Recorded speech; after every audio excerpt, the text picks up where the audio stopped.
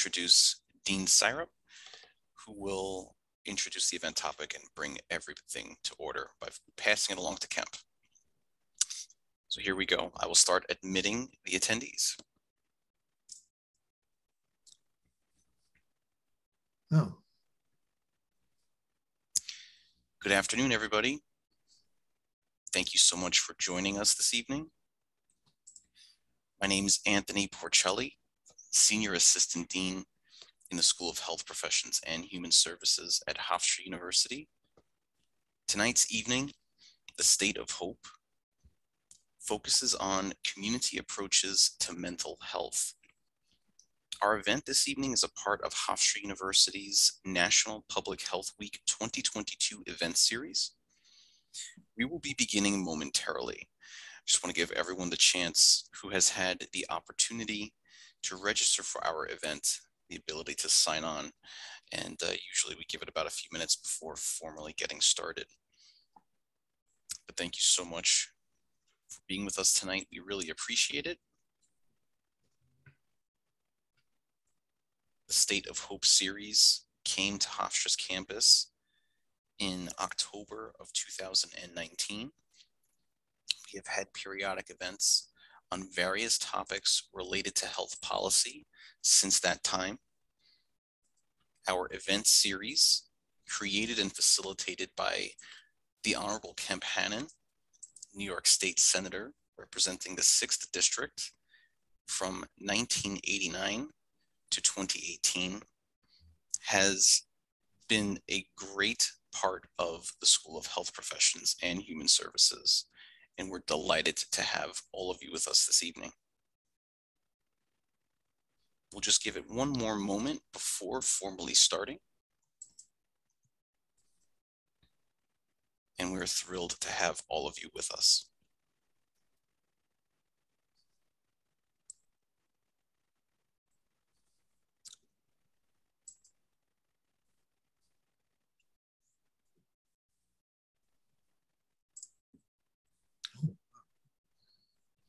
All right, everybody. Thank you again once more for joining us this evening. My name is Anthony Porcelli, Senior Assistant Dean in the School of Health Professions and Human Services. Tonight's event, The State of Hope, is focusing on community approaches to mental health. This event is a part of the 2022 National Public Health Week event series at Hofstra University. At this time, it is my absolute pleasure to welcome the Dean of our school, Dr. Holly Sapra, the opportunity to speak prior to our event getting started. Dean Sapra joined Hofstra University 40 years ago and has been a fixture of leadership on campus since that time. Past roles held by Dean Sapra include Executive Dean of Students, Vice President for Campus Life, and after serving in the role of Vice President for Campus Life for 11 years, she transitioned to the faculty where she is a full professor in the departments of Educational Leadership and Counseling and Mental Health Professions. Dean Sapra rejoined Hofstra's administration in 2016, becoming the Vice Dean of the School of Health Professions and Human Services, and then the Dean of the school. Since Dean Sapra's tenure in the School of Health Professions and Human Services, our enrollment has grown by over 60%, and the number of graduate opportunities has increased significantly within our school. Dean Sapra was named one of the top 50 women in business by the Long Island Business News in 2019. It is now my pleasure to ask Dean Sapra to unmute herself, and the floor is yours. Great, thank you, Tony. We're not supposed to mention those 40 years. I have to tell people that I came when I was in the daycare center now. Good afternoon, everyone, and thank you for joining us for the State of Hope. As Tony mentioned, the State of Hope, or Healthcare Opportunities and Policy Exchange, was created to provide an outlet for the community to come together to discuss contemporary issues in healthcare and the impact on current and future policy. Today's event is one of a full program of events in the celebration of National Public Health Week The overarching theme of our 2022 National Public Health Week is the power of communities in health. And you can see clearly how this program's topic, community approaches to mental health, is so relevant to our theme. And the discussion couldn't be more timely, as it comes at a time when the number of individuals who've been identified with mental health concerns have increased steadily and noticeably from before the COVID-19 pandemic to present day. A recent study by the Kaiser Family Foundation found that there's been a significant increase in reported cases of individuals with mental health symptoms. Specifically in 2019, again, prior to COVID-19, the prevalence of individuals with reported mental health symptoms related to anxiety and or depressive disorder was about 11%. In October 2021, that increased to 31%. And more alarming, of the 31%, only 26% reported receiving some type of care. The report also describes that while cases are increasing, the current system can't accommodate that need for care. Recognizing the challenges and concerns pertaining to mental health, it has become a topic of discussion at all the levels. In fact, the American Public Health Association has referenced the importance of mental health by designating it as one of their priorities with a call to action for this year. Furthermore, in a recent proclamation, President Biden has specifically highlighted the importance of addressing mental health by referring to mental health as an endemic, taking a toll on our children, veterans, service personnel, and persons from all cultures and all communities. President Biden stated, and it's a quote, "It takes all of us to preserve the health of our nation, and together we are poised to make tremendous progress to build a better, stronger, and healthier America." He is challenging all of us to move forward toward allowing everyone opportunities, residents of all communities, to be able to obtain access and opportunities to receive the mental health care that they need. And that will make us a healthier and stronger nation. With that in mind, I truly look forward to hearing today's discussion and would like to thank our speakers who have been so generous to share their experience, insight, and expertise. And now it's my honor to introduce our moderator, Kemp Hannon, Health Policy Fellow in the School of Health Professions and Human Services, to introduce our panelists and to facilitate our discussion. Kemp? Thank you very much, Dean, sir. Appreciate it. Welcome everybody to Public Health Week. And this is our premier webcast during the week.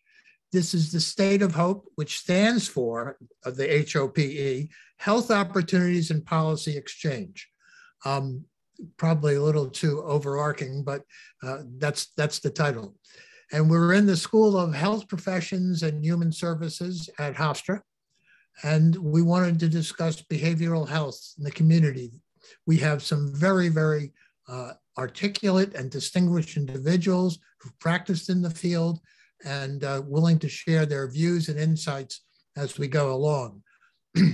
As Dean Sarah pointed out, this is very much of a hot topic, very much of a needed focus that we have in our health endeavors in the United States.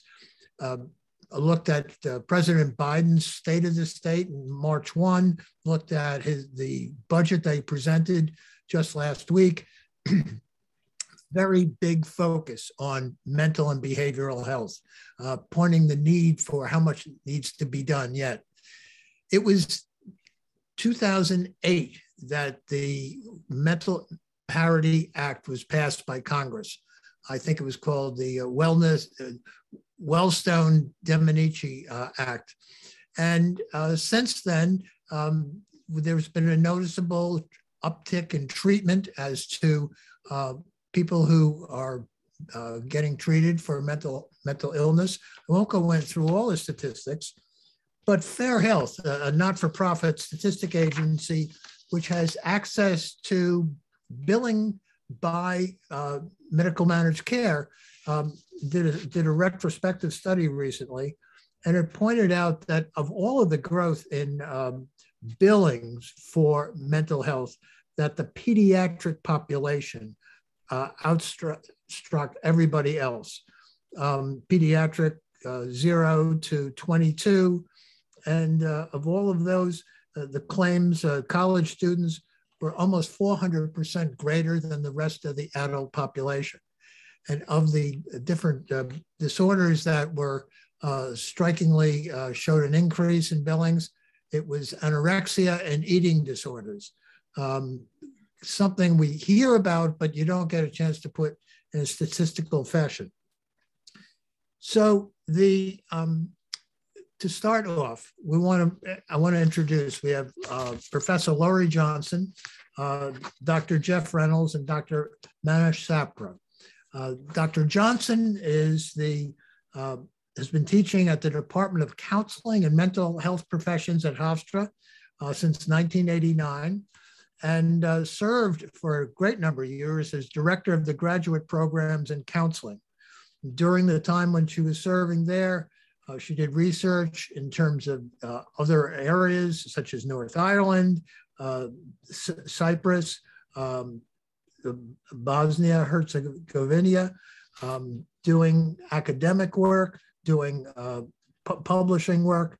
And she's now focused her research in the area of integrated behavioral health care, currently developing curriculum modules and training sites for Hofstra's mental health counseling students. An absolute need, as you will see as we have this discussion, because we, as many other parts of healthcare, lack the workers, lack the skilled professionals to treat the needs of the population. So with that, Dr. Johnson, I'm going to allow you to share your insights with us. Thank you. Thank you, Dean Syrup, for your welcome, and Kemp for your kind remarks, and for inviting me to join in this webinar panel. I'm very pleased to be a part of a discussion that focuses on a topic that's very near and dear to my heart and defines my professional life. As most of us know, mental health has been a topic that carries significant stigma in society. And because of this, there's been an inadequate attention, discussion, acknowledgement, and advocacy of services given to mental health as a public health issue in this country. However, as noted already, in the last decade, 10, 12 years, we've actually become more aware of the major impact that mental health has on our overall health. Perhaps this is due to the many travesties and tragedies we've experienced as a society, where the perpetrators are associated with some form of mental health concern. And so more and more people are aware that this is an issue that affects all of society. And in fact, if not addressed properly, will in fact negatively impact the overall health of society. When we speak about mental illness, we're including depression and anxiety, substance abuse, suicide as chief concerns that are affecting large swaths of the population at this time. We know that the increased statistics are there. I'll mention a few. Some have already been mentioned, but there's no question that we're moving toward an increased understanding of the significance and the prevalence of mental illness in our society.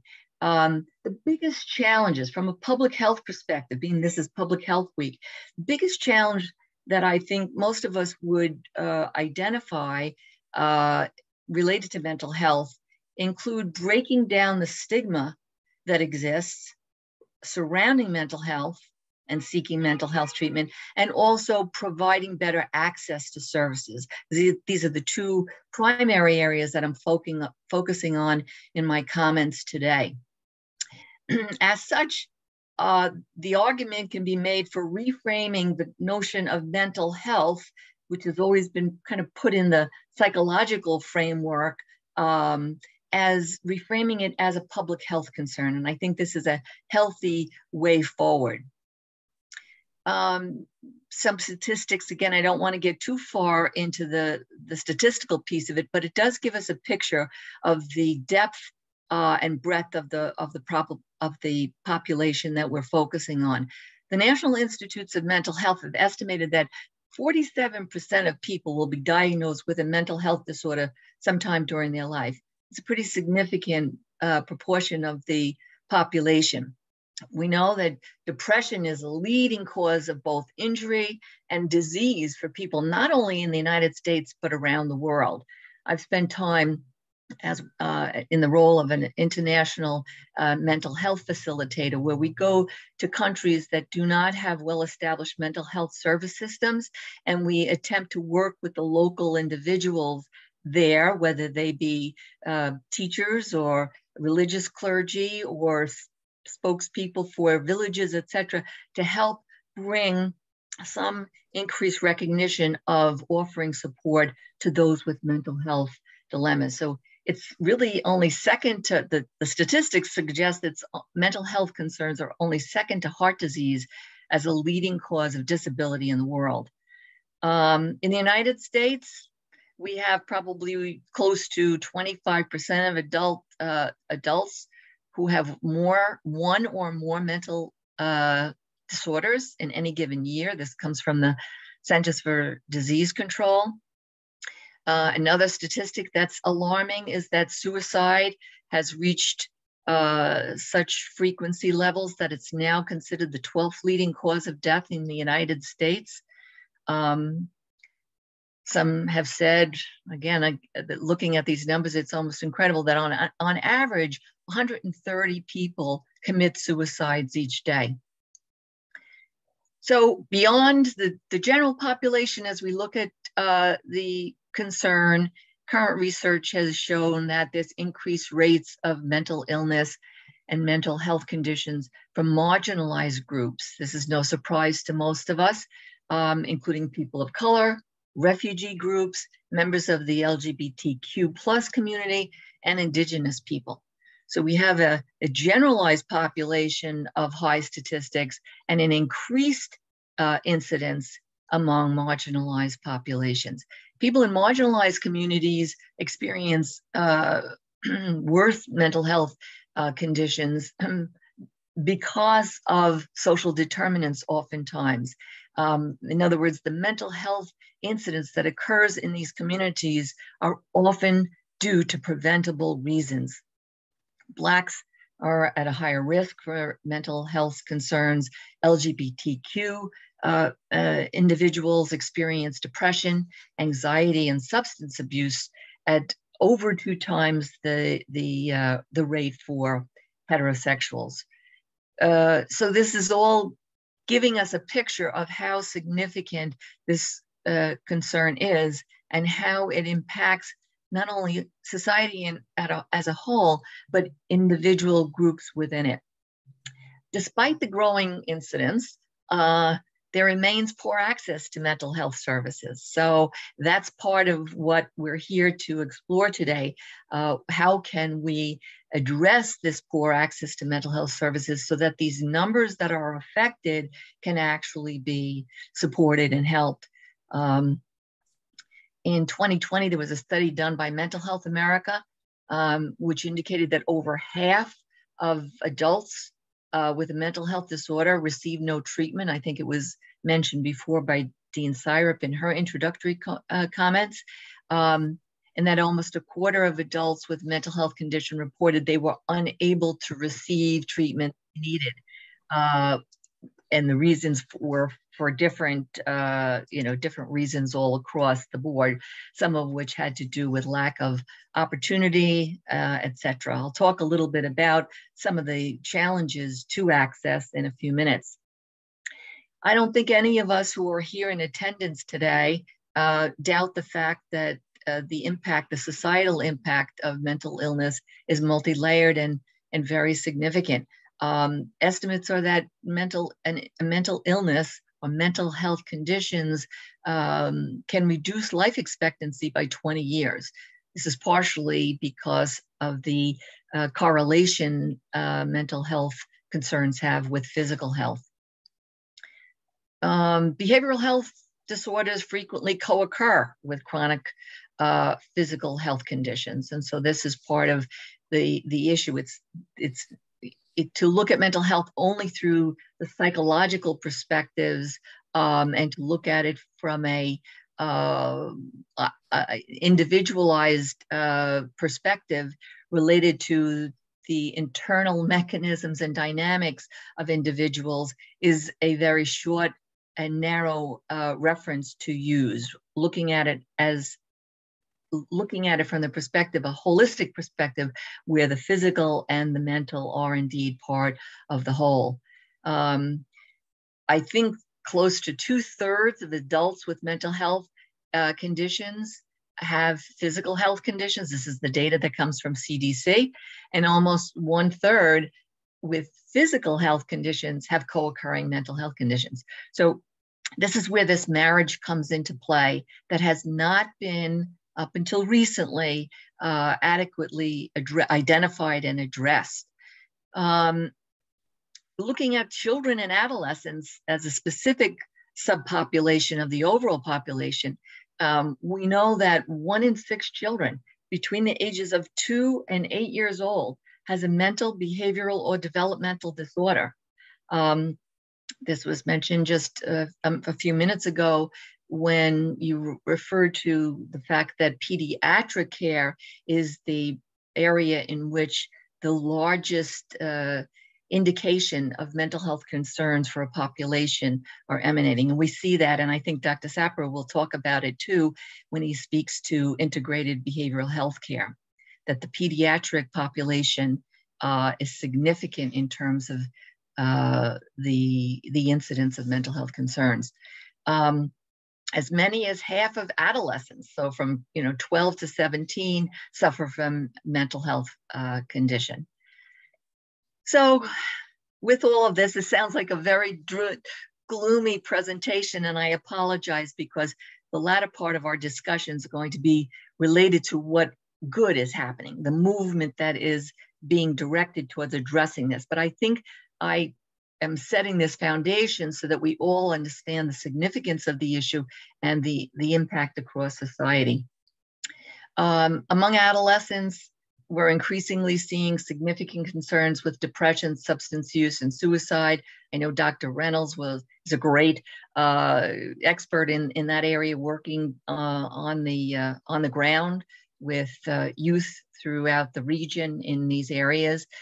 Suicide is the second leading cause of death in adolescents and young adults.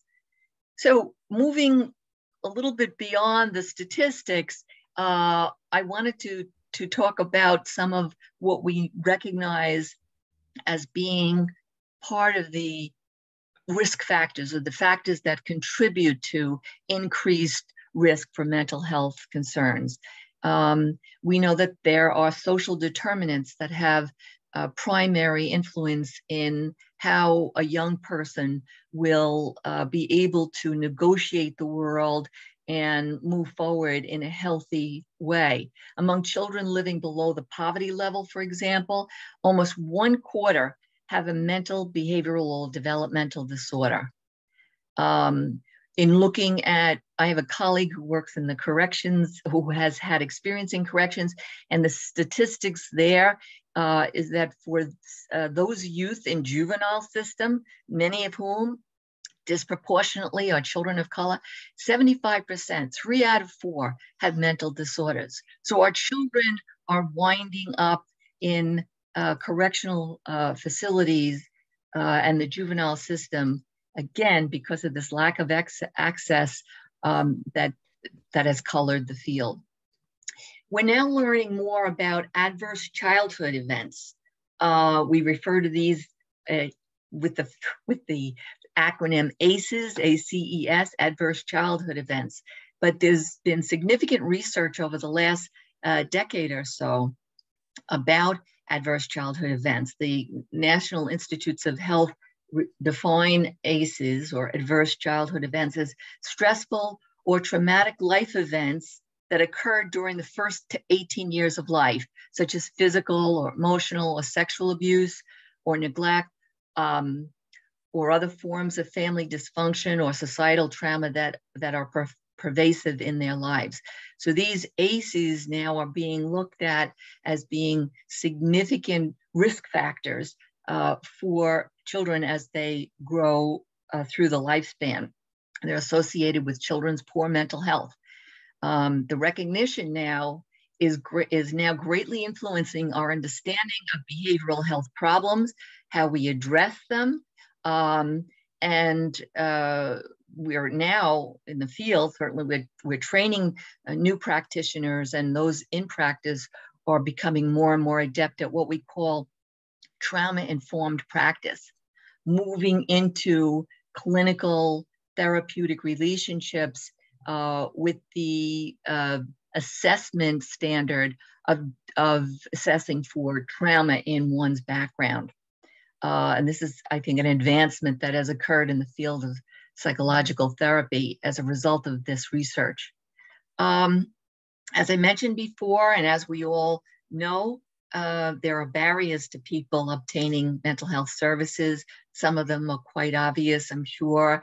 In general, there's a stigma surrounding mental health, and this has had the consequential result of people being reluctant to access mental health services or to be identified as someone who needs mental health support. So that has kept a part of our population away. Cultural mores in different cultural groups. There are mores and negative perceptions that discourage individuals in those communities from seeking mental health services. Either mental health services are not seen as trusted, or they're not valued. Oftentimes, and this is increasingly becoming part of our awareness, and what we in the field, traditional mental health practitioners are now encouraging, which is seeking out support from non-traditional mental health service providers in the community. So let's explore that. Sure. Superb opening, setting the stage for everything, and ask that we further develop it with Dr. Reynolds, who is the president and CEO of Nassau's and Long Island's Family and Children's Association. He has been doing this after he came to Family and Children's from LICAD, which is, and coming from the HIV organization. Immense practical experience on the ground and running organizations and treating problems with society. Serves on more task force, has written more articles, puts me totally to shame. I stand in great admiration, and we're lucky to get, in his busy day, him to join us. Dr. Reynolds, if you could build on what Professor Johnson has set the stage for. I hope so. And you've given me a grand buildup now in the intro. And so I'm not only thankful, but feel a little bit of pressure here along the way. So thank you for having me. Always a good opportunity to see you again, Kemp. And, you know, talking with you recently about planning this has given me a great chance to reflect on all your great work in the state Senate. And so thank you for that. I don't think we can thank you enough for a lot of the services that continue to exist today. So thank you. You know, look, when we talk about children's mental health, we talk about adolescent mental health, and we talk about COVID, you know, we look at the statistics post-pandemic, or as we approach the next phase of the pandemic, and we talk about how worse things got. The reality is mental health issues in kids didn't arrive with the outset of COVID. The reality is this was one of those pre-existing conditions that was worsened by COVID, but wasn't necessarily caused by it. If you think about COVID, we've had several rounds of COVID now, and I think that's left a lot of young people, and quite frankly, adults, including their parents, with a sense of uncertainty. In fact, I heard one podcaster, Brene Brown, who described it as we've been fenced in almost like a prison-like environment with barbed wire for the longest time, and suddenly we've been given permission to climb out, and we started to climb out, yet our shirt has gotten caught on the back of the barbed wire. And every time we try to walk away, we get pulled back into masks and isolation and notices from school that your kid's been exposed. I think that weighs on kids more than anything else. There's a reason our kids' lives are structured in the way they are, and kids thrive in a structured environment. Uncertainty weighs heavily on everybody, especially young people. Factor into the past 2 years, a Black Lives Matter movement, which we began to acknowledge, understand, and rebel against the overt racism that impacts so many folks in our communities. We now have a war in Ukraine, where we've seen images almost on a nightly basis of pregnant moms being wheeled out of hospitals all bloody. We've seen pictures like we've never seen before of the horrors of war. Our kids are taking all of that in. And so I think there's a number of things that are going on here. And as you heard from Professor Johnson, the statistics are pretty significant, like nothing we've ever seen before. You know, here at FCA, we currently run about 30 programs. We serve 34,000 people a year. One of our busier programs right now is our children's mental health programs, in which we provide community-based mental health services to around 300 kids and their families. I would say, you know, these generally are kids that already have a psychiatric diagnosis, but the problems aren't limited to that population. And among that population, where I would get an attempted suicide report every couple of months, now I'm seeing a couple per week. And so things have really taken off. I'm getting lots of calls from parents who are saying, you know, I felt like I was well adjusted. I felt like I had everything managed, but I don't feel like I got it anymore. And you have entire households that are beginning to struggle, sometimes together, sometimes apart. One of the other statistic points that came out of the CDC report that came out last week was about the amount of child abuse and neglect that happened during the pandemic. And for a long time, there were these reports coming out saying, you know, it's counterintuitive, but child abuse reports actually dropped during COVID. Well, they did, because kids were no longer going to schools and interacting with social workers. They were no longer out in the community. And so these kids were struggling with stressed out families, all by themselves in isolation. And the only thing worse than a mental health disorder is dealing with that in isolation. So anxiety and depression took hold even in folks that we would consider to be the most well-adjusted, whatever that means. But we saw that increase across the board for almost every population, almost every community.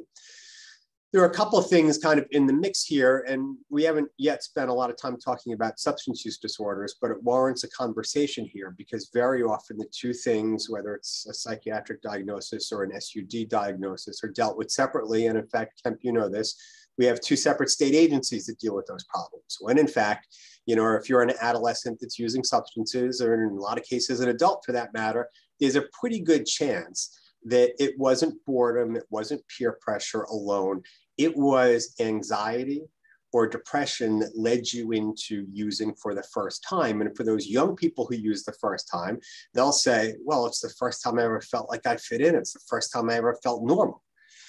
And so during COVID, in the general population, because people tend to use pills and powders and potions during times of stress, we saw an increase in alcohol sales here in New York State by 35%. And if you think about it, it was one of the few essential services where, you know, not only was alcohol still available, you could actually get it home delivered, you could get restaurant takeout. And so when people are stressed, they drink more. And that happened in adults, which impacts families, but it also happened in young people. Here in New York State, we've seen the legalization of cannabis, which has resulted in an increase in cannabis use among young people. The sky doesn't fall under the legalization of cannabis, but when it coincides with a global pandemic that predominantly affects the lungs, it raises some public health concerns. And when you take an unprecedented amount of stress and put it on kids and families, not shockingly, you're going to see an uptick in use. At the same time, this region, our entire state, and probably our nation has struggled under the weight of an opioid crisis that now goes back 20 years. We can probably do 5 of these webcasts talking about how we got to that place, why we got there, and the strategies for getting out. But the reality is, at least in our region, fatal overdoses rose by 30%. As we had finally begun to make some gains and started turning the corner, we gave back a lot of those gains during COVID. And part of that was, you know, why do people use opioids? They use opioids because they make pain go away. And while opioids work great on physical pain, they also work pretty good on psychological pain as well. And so we almost had the perfect storm. But the last component, the final component of that perfect storm really was the barriers to treatment for folks who were interested in getting care. And so it's hard to recall back to the days when we saw hospital units being emptied to make room for COVID patients. But I can remember telling my son, who was on a skateboard, you better not fall because the ambulance isn't going to come and pick you up. It's full of COVID patients and you can't go to the hospital. And so when I think about what happened locally, there were detoxes that were emptied during COVID. There were drug treatment facilities that stopped taking people. And we watched those people, the very same measures that protected people, whether it was social isolation or making room in the hospitals, the measures that protected people from COVID put them at higher risk for other things, including a fatal overdose. There too, not new because of COVID. It was a pre-existing condition, but it got worse during the pandemic. That lack of access to treatment, one of the things that we thought was pretty cool is, well, we'll all just flip over to telehealth and everything will be okay. And although it's not exactly the same, it's a reasonable facsimile that's better than nothing. That worked well for some people some of the time. I will say that most of the frontline not-for-profit organizations, quite frankly, we don't do capital investments. We spend money on services for people today. And so I didn't even have a webcam on my computer before COVID hit. Never mind our staff. I'm the CEO and I didn't have that. And then when we start talking about our consumers and our families, most of them didn't have that access either. And so one of the things we figured out during COVID is that the sicker you were, the less effective telehealth would be. If you had garden variety anxiety or some problems here and there and a reasonably supportive family and a private place to talk and the right technology, it actually eliminated some transportation or barriers to care that we see, especially among young people. If, however, you had a complicating condition, you had a family that didn't know that you were struggling with particular issues, you didn't have a reasonable expectation of privacy, or that you had a higher level of impairment, we know that telehealth was not a suitable replacement for a lot of people. And again, the lack of resources is significant. Kemp, you were around at a time where there was lots of discussion at a state level and that, we ought to stop throwing people into inpatient settings. It's expensive, it's dehumanizing, the outcomes are terrible. Let's plow our investments into community-based care. And a lot of those investments materialized, but a fair amount did not. And the investment was insufficient to support the needs, certainly pre-COVID, but absolutely in a post-COVID environment. The last thing I want to mention, and we spent a lot of this discussion talking about kids, and for us, that's a sweet spot. And we saw it in LGBTQ kids. We run the only shelter for runaway and homeless and trafficked kids on Long Island. Our census was up 20%. Not so much on the traffic side of things, although we did see some of that, but for LGBTQ kids who then had to be home 24/7, and being with your homophobic parents for 3 hours a day is different than having to be together with them for 24 hours a day. And it made it really hard for some of those kids.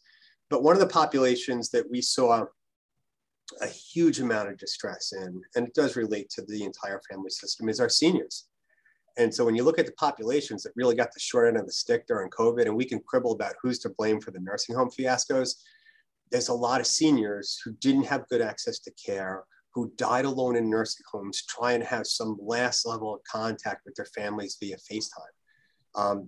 There were kids who watched their grandparents die in nursing homes, alone and isolated and frightened and scared.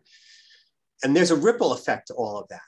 Just because we have vaccines for COVID now and booster shots doesn't mean that we have it for all of the trauma that folks have experienced. And Professor Johnson was really eloquent in talking about trauma-based care and kind of where things are going and how they impact your future development. We have an entire generation of kids who is feeling inadequate about the fact that they've suffered learning loss along the way, who feel isolated from their peers who they might be able to turn to for support, who have watched their parents struggle, perhaps with joblessness or COVID themselves, and have watched their grandparents die in nursing homes.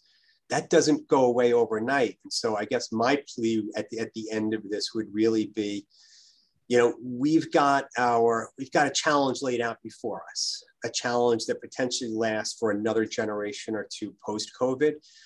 But the challenge is something that we haven't done a great job with in the past. We're pretty good at dealing with physical disorders that you can see and touch and quantify and that don't come with stigma. Where things get tricky is when we talk about conditions that are above the neck or conditions that come with some level of stigma. We're also really good at short-term solutions, but not so great at longer-term solutions. And I'm afraid this requires a longer-term solution. So that would be my plea. Really anxious to hear from the rest of the panelists and to get some questions. But thank you again for having me. I truly appreciate it. Thank you very much, Doctor. To anybody watching, if you have a question, if you want to put it in chat, we'll try to attempt to respond to all the questions that might be raised. The irony when you talk about, Dr. Reynolds, about the support from the state is that there was recently a ProPublica story about the promise the state had made to take the money that would be saved from having children and adults institutionalized and put it into community care, and how that money really didn't follow. Ironically, or coincidentally, things are never really ironic, is that the end of March of 2022, the state was sued. It was sued for the defendants, which was basically the state of New York and the departments, a longstanding failure to provide Medicaid-eligible children with adequate adequate mental health services, and then did not supposedly make available services that should have been there under the Medicaid program. So there has been, this started pre-pandemic and continues, a real point that the state is failing to meet its obligations. But that gives me as a transition, because I wanted to now introduce Dr. Manish Sapra, who is actually spearheading actual accomplishments in regard to dealing with physical and mental health. He is the executive director of the behavioral health services line at Northwell Health, oversees strategic clinical program development and physician management for all mental health and substance abuse disorder programs at Northwell. Northwell, which has 20 plus hospitals dealing with physical and mental.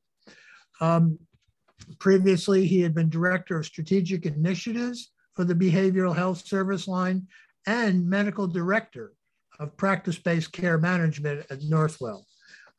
He came to Northwell after associate chief of clinical services at University of Pittsburgh Medical Center, a major medical facility in Western Pennsylvania.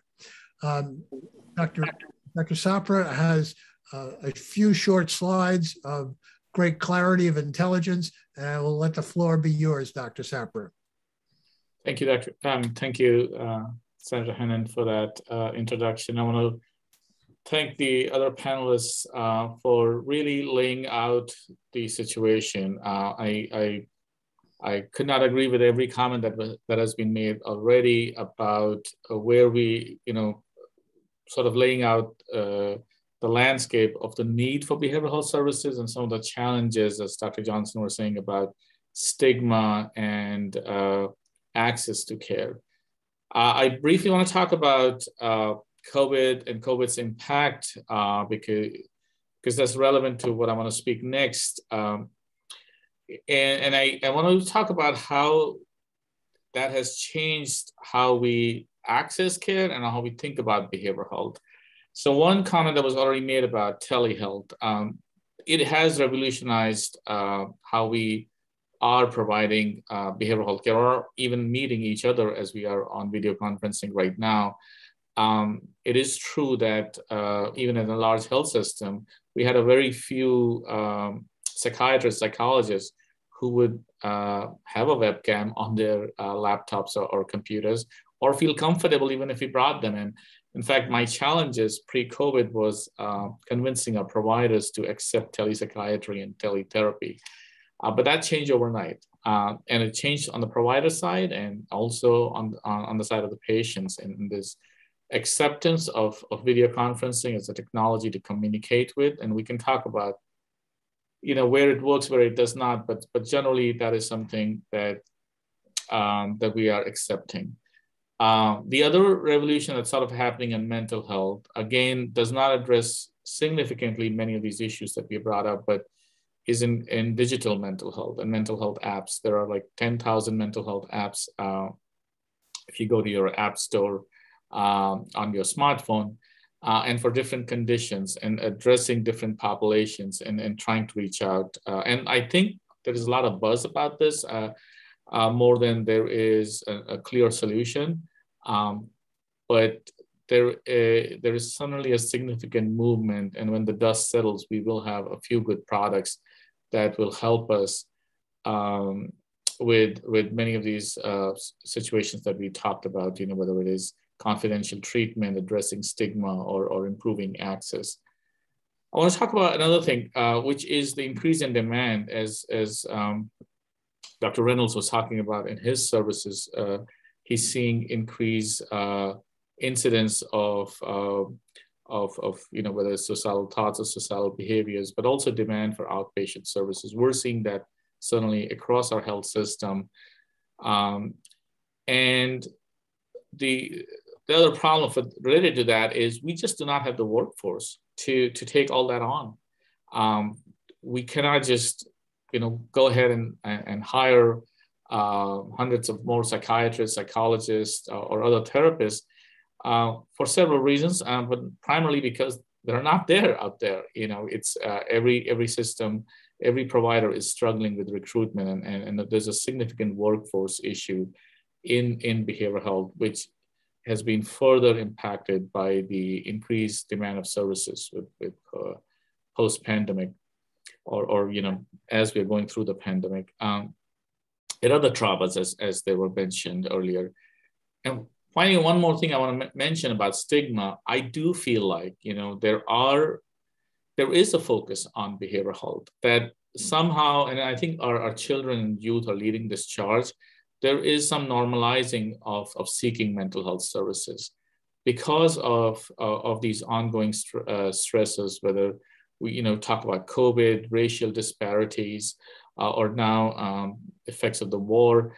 People are seeking out help.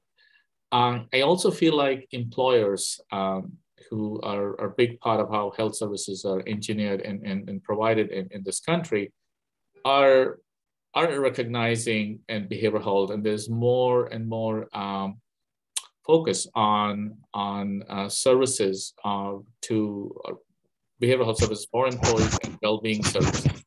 I think all those are developments that we should, mainly positive from the pandemic, that are revolutionizing and changing how we're providing services. So if you go to the next slide, please. I do want to talk about integrated services. So broadly, I want to talk about how one accesses mental health. And this is a visual that I actually provide to many of our administrators and non-behavioral health individuals within the system to give them a little insight into what ambulatory behavioral health looks like. And if you can imagine a severity or a complexity level from left to right, going from least severe to more severe. So the integrated care model, and especially with all the things that we can do with virtual, as Dr. Reynolds was saying, with use of telepsychiatry and all, sort of works better in mild to moderate depression and anxiety. And it's really a model where primary care physicians or pediatricians can take on treatment of common behavioral health conditions and become comfortable with it. It's a population health model where psychiatrists and behavioral health counselors are disseminating their expertise to a broader set of providers in the community. And we'll talk more about it in detail. But the next model is a sessional or co-located model where, and we call it sessions as in in terms of setting up practices. Psychiatrists or therapists would go in for a few hours a week and work at a practice where people are already coming in for other illnesses. It could be a primary care office, or it could be a specialty office to an oncologist or a gastroenterologist, where patients may be going through a psychiatric or psychological issue that can be addressed by those providers in that subspecialty center directly, but not through their primary care providers. Then, of course, what we understand as an ambulatory psychiatry practice, and I'm sorry for the acronyms, which are really Northwell specific, we have these practices where you can just come in and see a psychiatrist or a therapist as you would.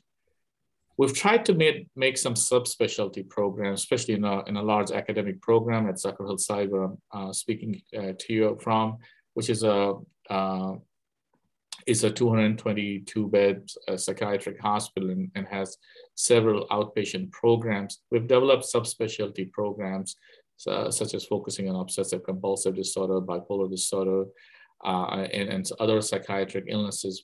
We're developing interventional psychiatry programs which combine ECT, recent treatments of ketamine and psychedelics, and temporal magnetic stimulation. So those are like some of your specialized centers. And then we have partial hospital intensive outpatient programs, so programs with case management. Many of those programs are familiar with Dr. Reynolds from his side, where they're also providing, anything from, I would imagine, from the range of ambulatory practices to partial hospital and intensive outpatient program. Next slide, please. So I just wanted to start with this slide to give you an idea of where integrated care comes in, but it also gives you an idea of how to access behavioral health based on complexity. So the primary care integration model essentially works by bringing in additional resources to a primary care practice. This starts with, there is a patient and the primary care physician in the diagram here. And what we bring in is a behavioral health care manager who could be a licensed medical social worker, or a licensed clinical social worker, or a licensed mental health counselor. We also have some doctorate level individuals in our program, and they get supervision from a psychiatrist. So the direct contact is between the patient and primary care physician, but the supervising psychiatrist is available for any kind of escalation or direct supervision to the care manager, or a curbside consultation to primary care physician. Through this model, by training our primary care physicians, we're able to monitor treatment of depression and anxiety across their full panel. We screen every patient that comes to a primary care physician's office. We do a depression and anxiety scale every month on an individual who's enrolled in the program. And if people are not getting better, the psychiatrist will ping the primary care physician and the care manager and advise medication changes. And then we follow up to see if those things have been helpful or not. Next slide, please. This is a story, a timeline of how this program developed. We started back in 2015 as the evidence base for this kind of a program developed across the country. Really started out from University of Washington. And since then, there have been several randomized controlled trials. And there's a significant evidence that has built on the effectiveness of this model. New York State provided us funding through the DISRIP program and really promoted as part of the healthcare reforms is building these programs across the system. And we added significant more sites. There is actually now a way to get reimbursed for these services in the fee-for-service model, which still remains the main model that how we get paid for in behavioral health, especially in New York area. And we started utilizing that back in 2018 and somehow reaching some sustainability there.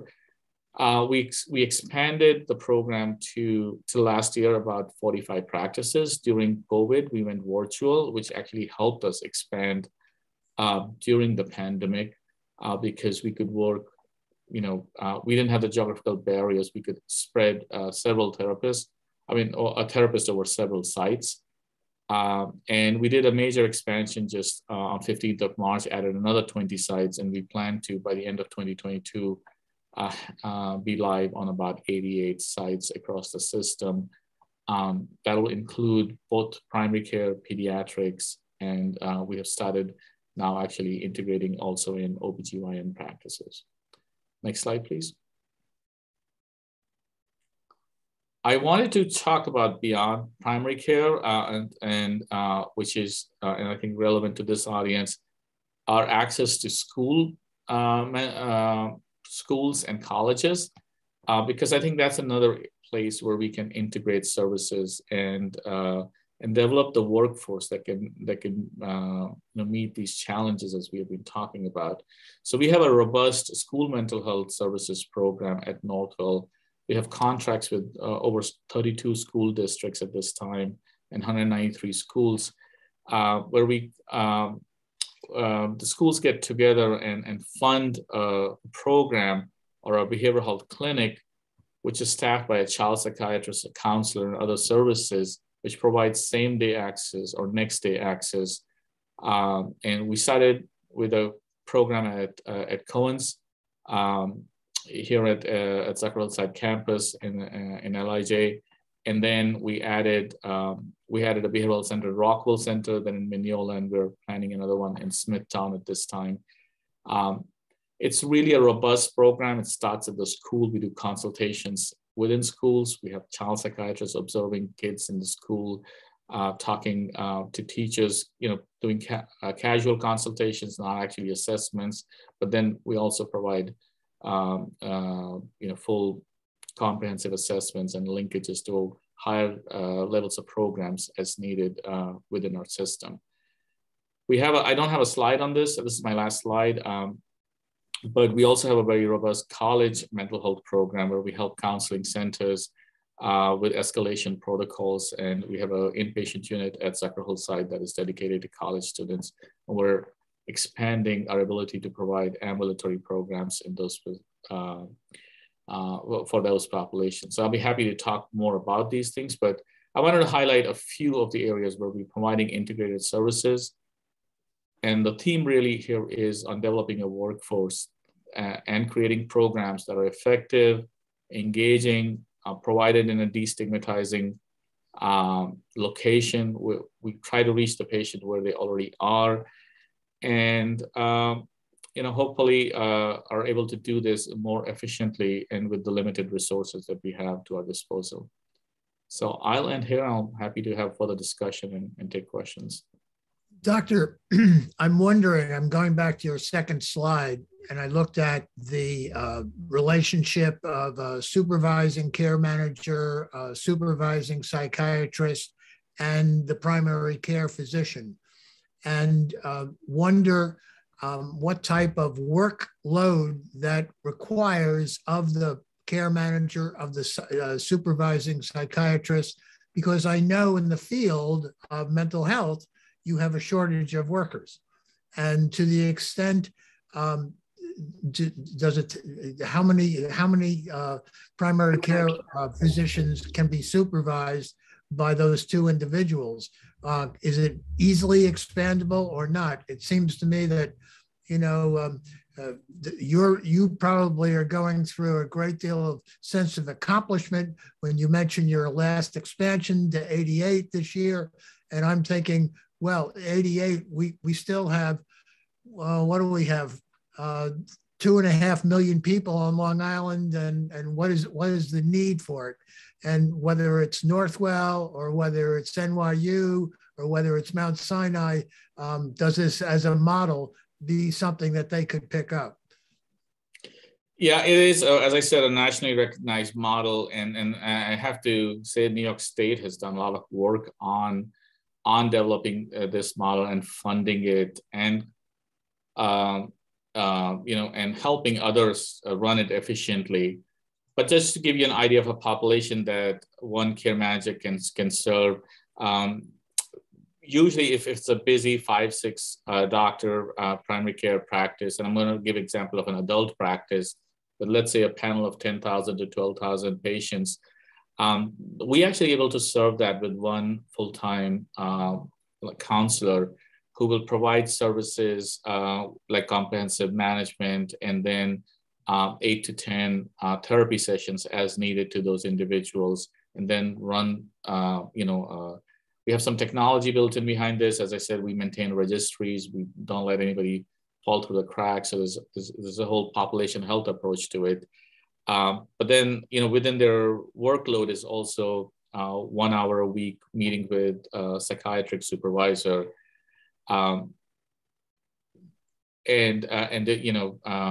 doing some care coordination, because there are some individuals that cannot be managed in the primary care practices. So we are calling agencies like Dr. Reynolds are running and sending those patients there, or to our other outpatient facilities. So care coordination, therapy services, maintaining a registry, having supervision, all that, for a 10,000 to 12,000 population, we can manage by one counselor.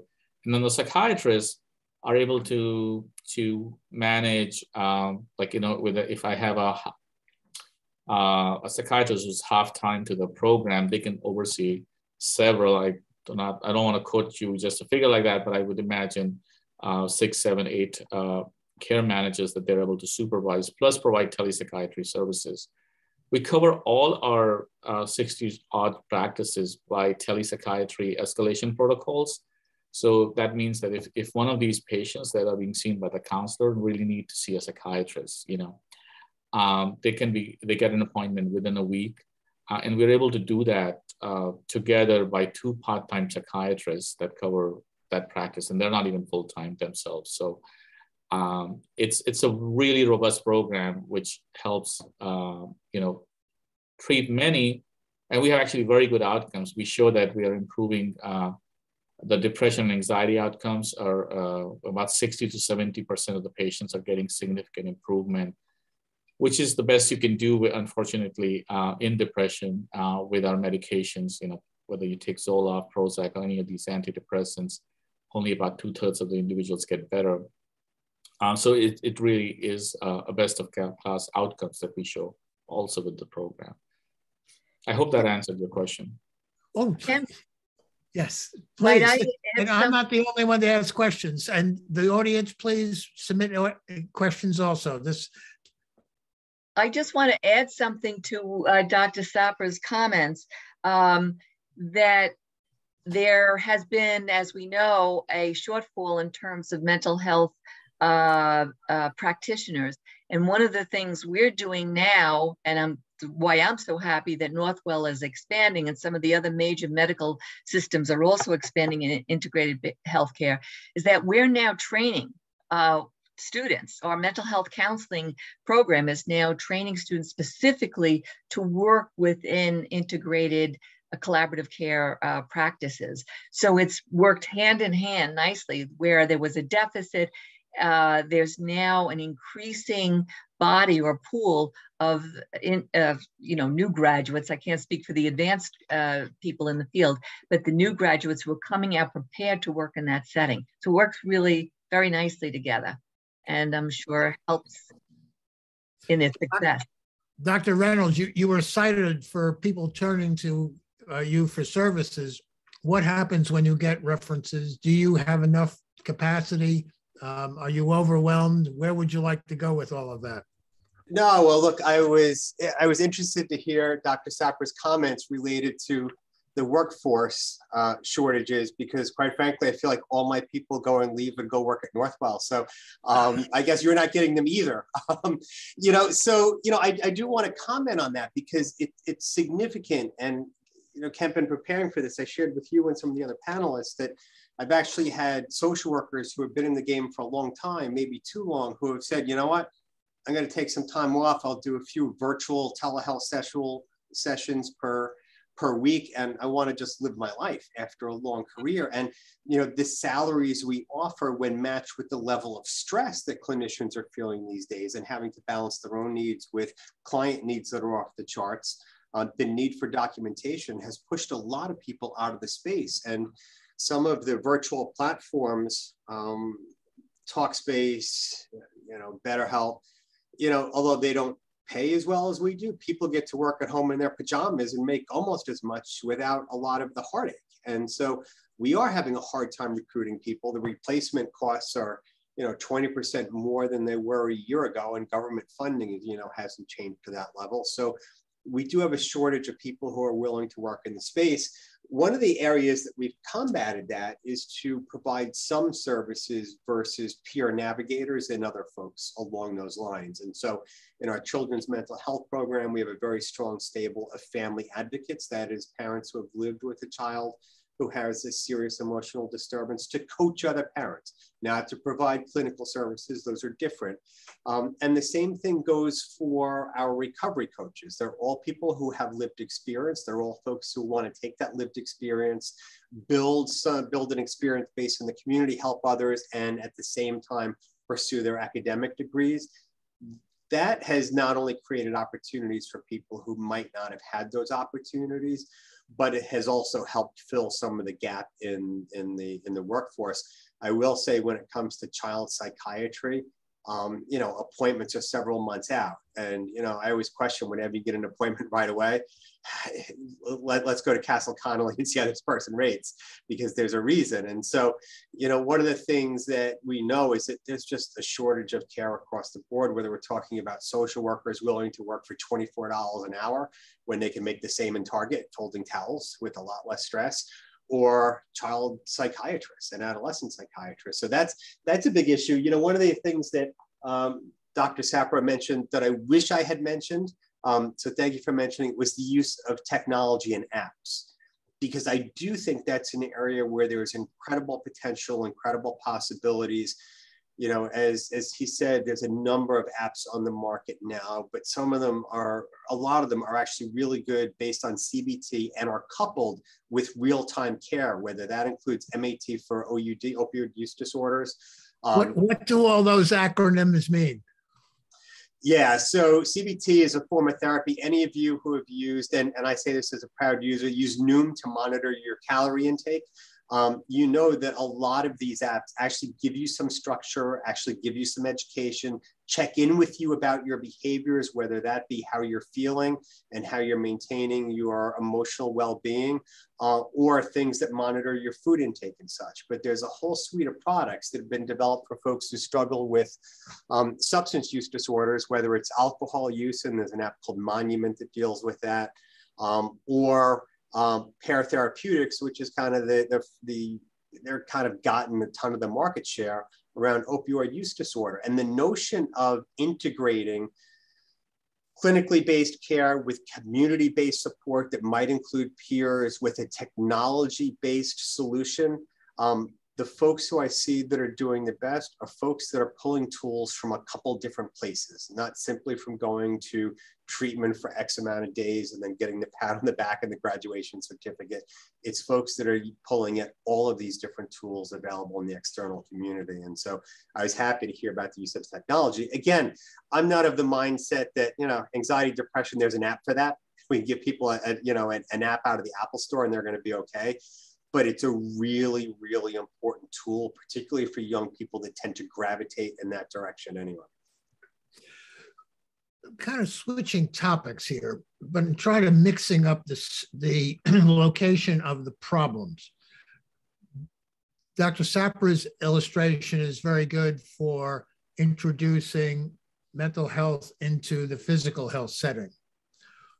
What about somebody who's just doing mental health treatment? And it is really then obvious there's other comorbidities, there's diabetes, there's coronary disease, there's something else that should be treated. How do you bring them over to the physical health side and yet not lose whatever benefits they're getting from being counseled in mental health? One of the things that I think is the issue, rather than how you frame the question, is the other way around. People going to physical, physicians for physical concerns and not necessarily getting the appropriate mental health follow-up. In fact, I think 2/3 of people who are taking psychotropic medications are actually prescribed those medications through their PCP.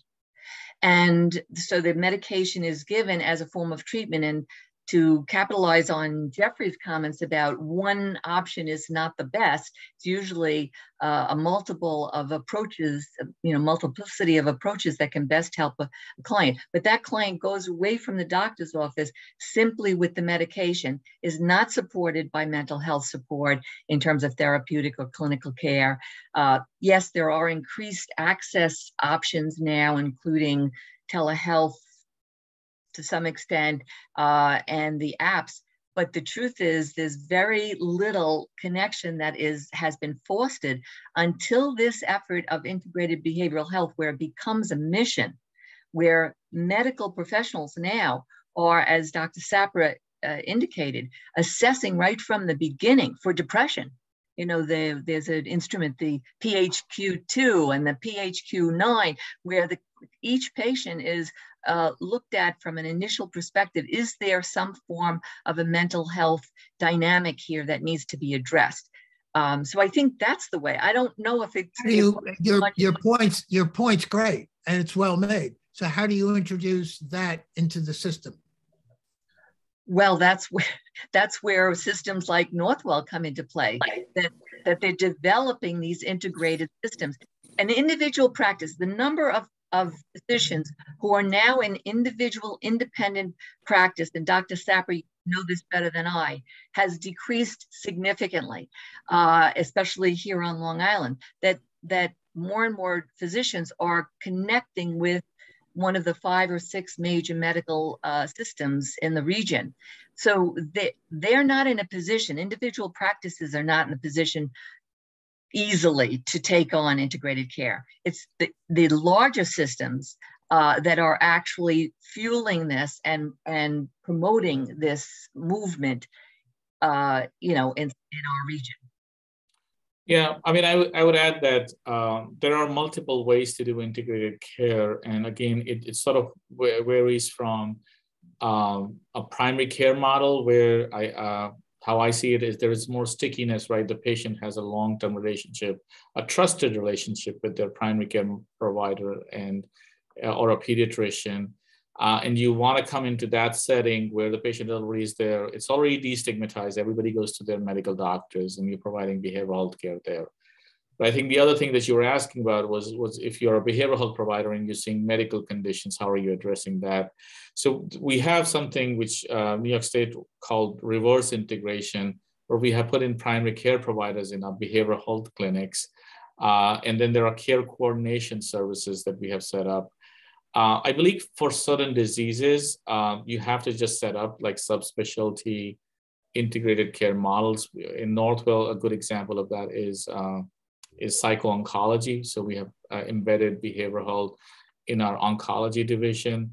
We're starting some new programs such as a transplant medicine psychiatry program where people who are getting transplants.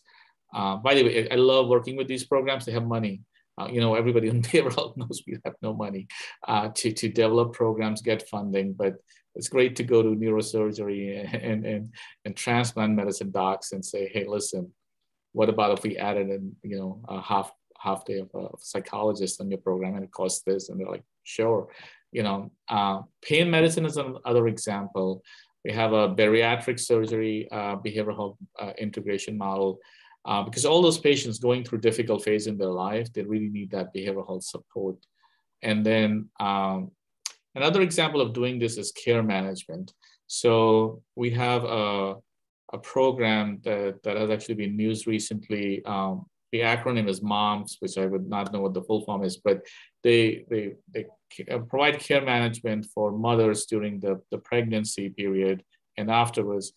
And this being sometimes provided by behavioral health individuals who are embedded in that program. So if they're identifying any medical issues, those care managers, and then they can escalate and bring those to the right specialists. The other thing which is linked to that, which we didn't talk about, but I think it's, the panelists certainly are good observers of this, is how behavioral health is funded, right? And we're still in a fee-for-service model.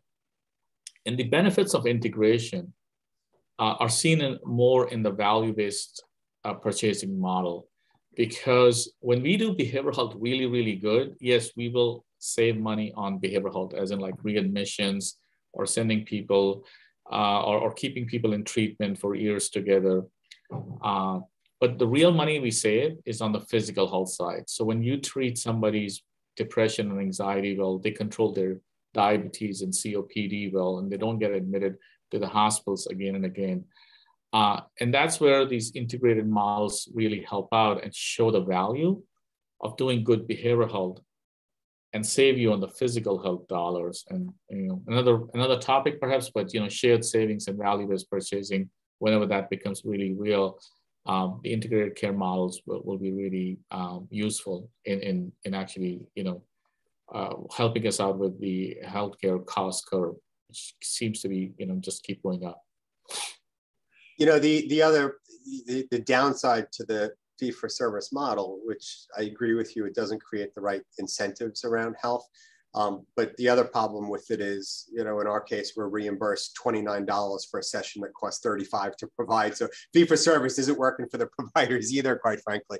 There are pretty simple ways to better integrate behavioral health care into overall primary care. And, at the system, Dr. Kapoor has been a leader in SBIRT, screening, brief intervention, referral to treatment. And for a long time, primary care docs would say, well, I'm not an expert in anxiety, depression, or substance use, and so there's really not much I can do. Yeah, but you can ask 4 or 5 questions of your patients, and you can ask them about their alcohol use. COVID provides a perfect example, a perfect opportunity to say to somebody, hey, did your drinking increase over the course of the past year or so? Same thing when it comes to anxiety and depression. Whether or not you're going to do a full screen, we probably have those wall decals where we used to ask people to point at a smiley face to indicate their level of pain. We could actually use that now to talk about how people are feeling. And most of those conversations don't happen, and they typically haven't happened because the average primary care doc has a very short amount of time with which to see you, in which they're going to focus on the most pressing concerns. But there's actually reimbursement available for SBIRT. And for a lot of folks, it's the only place where you can actually have some of those conversations. I would just as quickly say, those conversations don't take place generally in walk-in medical scenarios. And I think as people revert back to getting general practitioners, you're going to see the possibility of those discussions increasing over time. But we've often looked at integrated care as like the gold standard, and it's complicated. It's actually not that complicated. We simply need to open the dialogue and start asking some of the questions. As value-based care takes more and more hold in primary care, and then with the things you can discover that are bothering people that are mentally health related, you can actually drive a better outcome for value-based. And that way you can theoretically better the reimbursement system. That's value-based care is theory. And then you have levels 1, 2, and 3 in value-based care, get you into the higher order of mathematics and calculus. I want to switch the topic go back to one thing that you had a slide on, Dr. Sapra, and that was school-based. And to explain, because it seems to me that is a extraordinary valuable endeavor that you've embarked on. And I just wonder if you could explain exactly how it works on the school-based in terms of specifics. Yeah, the need really was, there are school students who would say something to a teacher which may be of concerning, or to another student, and the schools will need evaluations to be done quickly. And as Dr. Reynolds was saying earlier, you want a child psychiatrist appointment, it's usually 2 to 3 months wait. But there are emotional needs that just need to be addressed at that time. School refusal is another such example. We started by creating an ED diversion strategy. So it's not, so what happens is these patients end up in our emergency departments for that quick access. And that's not a great place to be or to get that care. So we set up an urgent center for behavioral health using some of the DSRIP funding at Cohen's. Then we came up with this model of providing that urgent behavioral health center in the community. But But of course, you know, the main issue with around that is running a practice in a fee-for-service model. You have to, as Dr. House was just talking about, you know, you want to minimize your loss every session, because that's what's happening. You know, the first interview that I ever had as a psychiatrist, you know, fresh out of residency, I had no idea about the business of medicine. You know, I just knew how to treat people. And the person who was interviewing me was actually in a rural Pennsylvania clinic. And he said, you know, every time you see a patient, I lose money. Do you know that? So I was like, I did not know that. Why would you even want to hire me if that is the case? And he explained me, you know, how the whole thing works, which was really eye-opening to me in my first job interview. And so to run a program where we make sure, you know, there's good productivity, efficiency, we really cannot create any kind of a bandwidth or have these programs where walk-ins can come in or people can get access based on a triage on the right level of care that is needed immediately.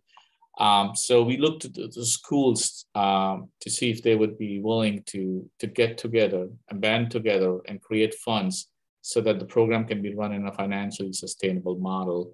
So it still has a lot of system support, but we do get support from various school districts.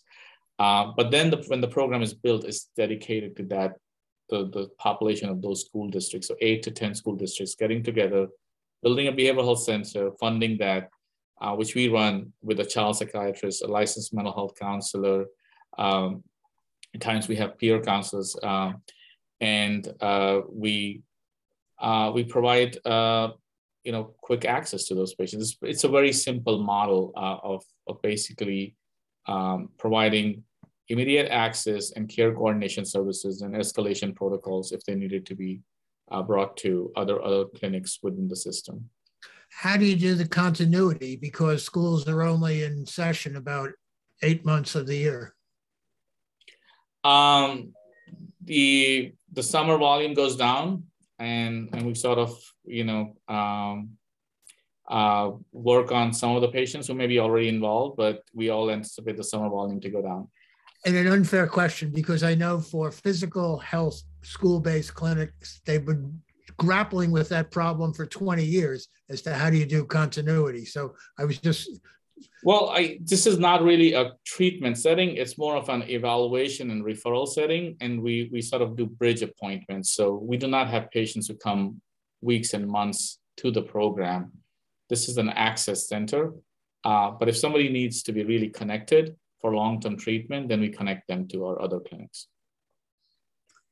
The things I'd like to add, if I can, to the discussion of schools, mental health in schools, is that New York took a very strong lead a couple of years ago. In 2018, was maybe the second state in the United States to actually legislate mental health education into its curriculum.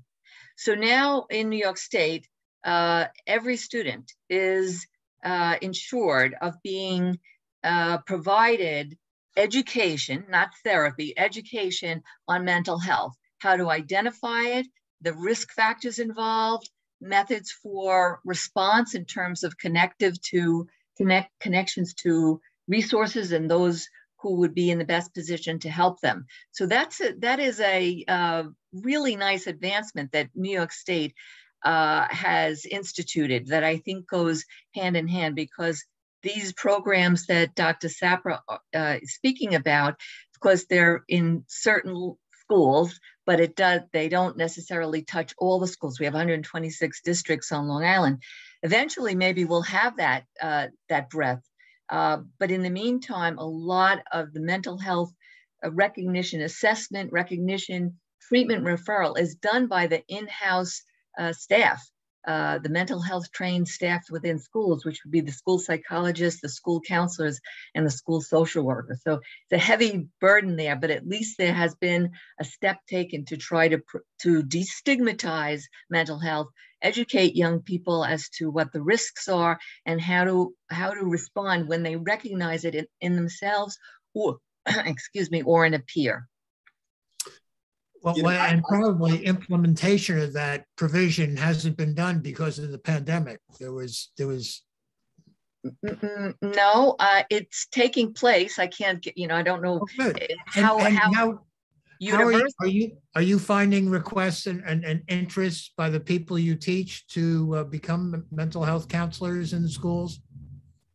Oh, yes. I mean, that's, we have a large base of students who, well, we train students to be school counselors as well as marriage counselors, as well as mental health counselors and rehabilitation counselors. So we have a wide array in Hofstra in the School of Health Professions and Human Services. But as far as those students who come, who want to work with young people, the school track is a perfect track for them. Now, as I mentioned, we have an increased number of students who want to work in the medical setting. So the integrated behavioral health care is a nice option for them. So, I mean, I'm just throwing it out there because it is in fact an additional step that has been taken that has increased some level of has decreased the level of stigma among young people and hopefully educated a number of students to understand what to do when they're experiencing it. And we're seeing it when I do work in terms of supervision, consultation, and training with the schools. The school personnel, the PPS staff, are seeing increased numbers of students who are coming to them, recognizing that, as Dr. Sapra said before, the stigma has actually become less nowadays. There's a little more talk, it's in the discourse, and there's more comfort in being able to seek out help.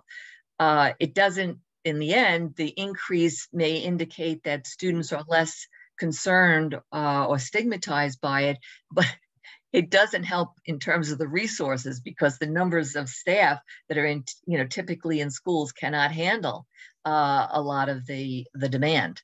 And then when we go towards the referrals, and we've already talked about it, very difficult to make the connections. So it's a good thing, but it creates an increased demand for mental health services. Thank you. Now, I'm going to give everybody the last chance to make whatever thoughts they may want to say that they haven't said before. They may want to wrap up.